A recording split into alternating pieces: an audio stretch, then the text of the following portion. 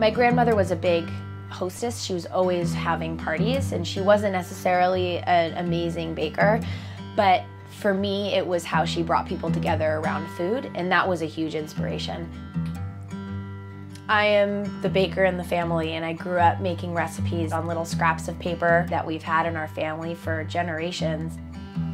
For me, being part of a 5-generation family business is all about tradition and finding new ways to evolve that tradition as time goes on, and food is a really great way of doing that.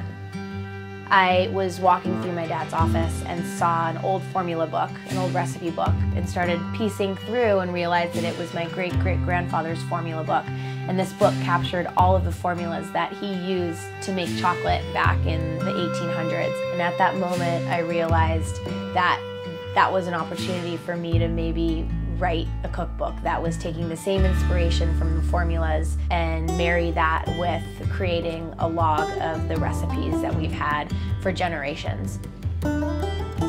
This book is really a testament to giving those recipes a place in people's homes.